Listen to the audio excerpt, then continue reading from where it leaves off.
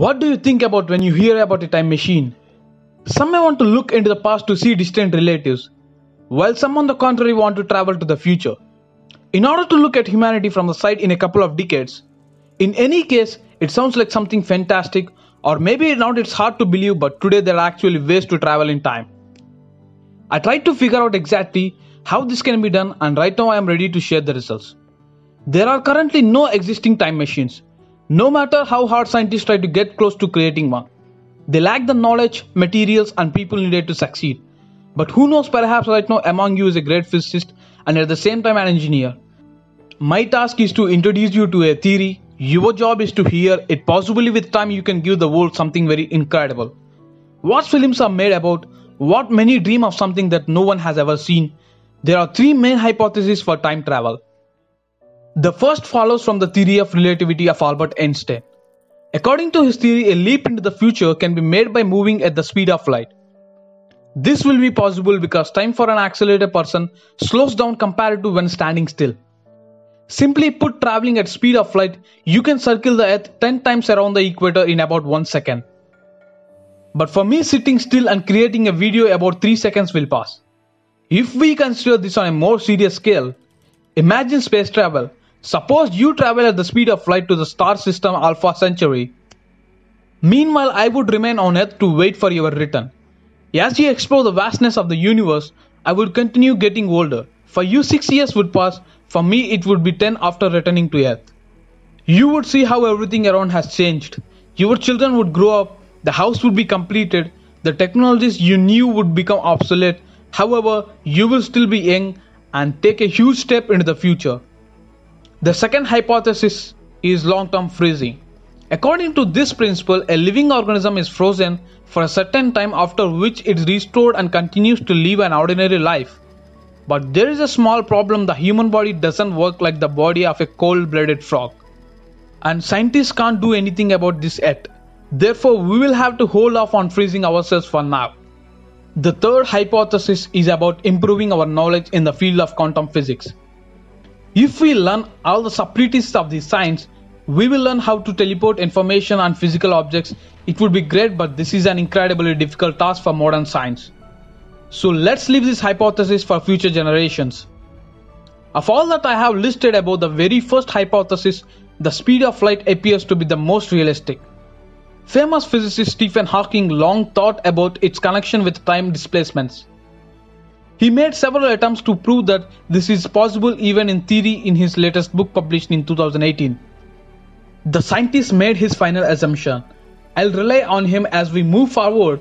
So how fast is the speed of light? It's believed that in a vacuum it's 299,792,458 meters per second. That's 983,571,056 feet per second, or 299,800 kilometers per second, or 186,287 miles per second. In the presence of air, the speed will be less. But not by much. It's unlikely that we will be able to complete a temporary leap in airspace. So we won't dwell on minor differences. Now that we have figured out the speed of the light and the travel environment, what remains is to learn exactly what kind of device can help us to accomplish this. The fastest man-made space object in history is the Parker Solar Probe. Its current speed record is approximately 393,000 kilometers an hour, or 244,225 miles an hour. But it's assumed that by 2025, it will be able to attain a maximum speed of 692,000 kilometers, or 430,000 miles an hour. Very good for a space probe, but still not enough for time travel. The speed that it will develop will be approximately 0.064% of the speed of the light. Do you see how little this is? But let's put aside engineering formalities, features of the human body and some laws of physics, and just try to get closer to the dream to achieve at least 1% of the speed of light. You need to combine the capabilities of 16 such devices that work simultaneously at full power to achieve 100%. We need 1600 units. One would think that this is the time machine we are looking for. But if everything were to be so simple, scientists would already have long age begun to act. Firstly, the cost of one such project amounted to about $1.5 billion. After making simple calculation, I found out that at least $2.4 trillion would be required to create 1600 such Parker's solar props. That's a pretty large sum for a dubious machine. Secondly, no one knows such a device would be have. It may not show any results and accident could happen. Anyway, nothing like this has ever been built. In addition to accelerate to the speed of light, you will need a huge amount of fuel to maintain the speed would require to an infinite supply.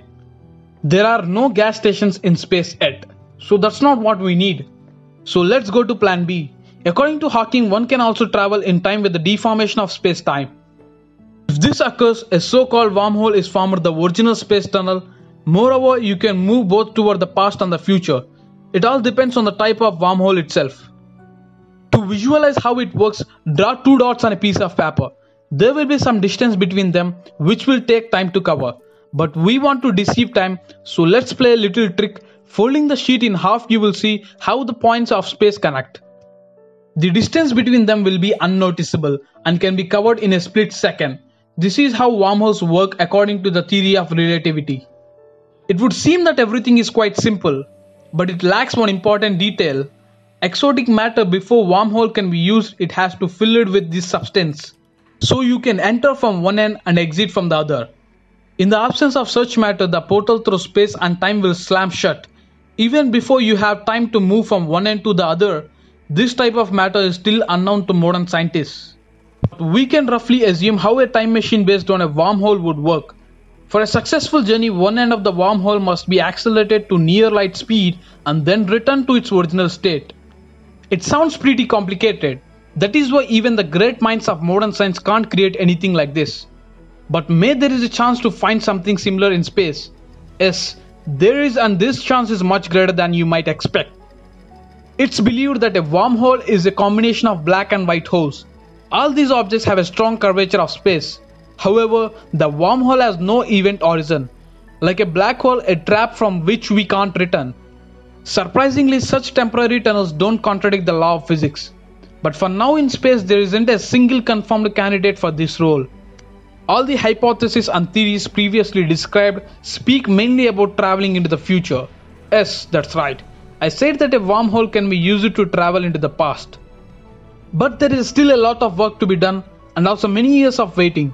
What do we have for now? In a sense, you can leap into the past without leaving your home. It's enough.